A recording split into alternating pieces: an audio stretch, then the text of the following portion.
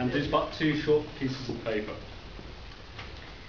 Dear friends, tonight it is my proudest boast to offer up an honest toast to lassies past, present, future.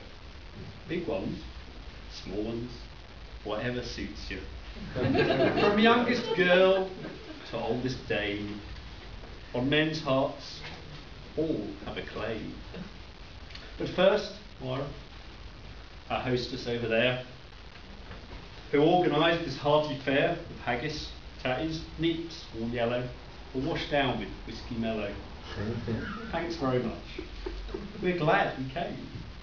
I'm sure Rabbie Burns would feel the same, for he was the bard to the common man, though not easily read by an Englishman.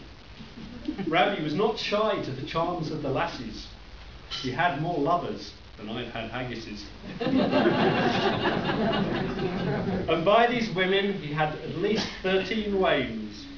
I have just one, so know the pains of trying to get aught done in life without the assistance of at least one wife.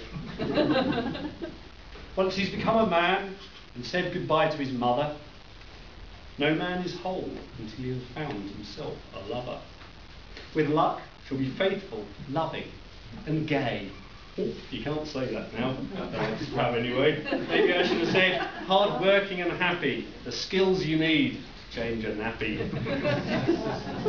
Yes, a man needs a woman. It's been the same for every age. Someone to calm him when he flies off in a rage, to ease his passion when madness enters his head, to raise him up when he lies limp in bed.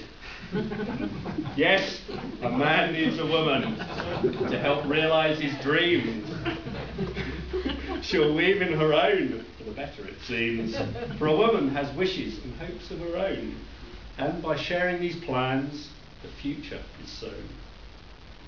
Yes, a man needs a woman, like a shoe needs a sock. Who else but a woman would massage a man's ego? On this risque note, I maybe should end. To push my point any harder would surely offend. A last word from the virile bard then, before I must go, from his poem, Green grow the rushes o'. Green grow the rushes o'. The sweetest hours that e'er I spend are spent amongst the lassies.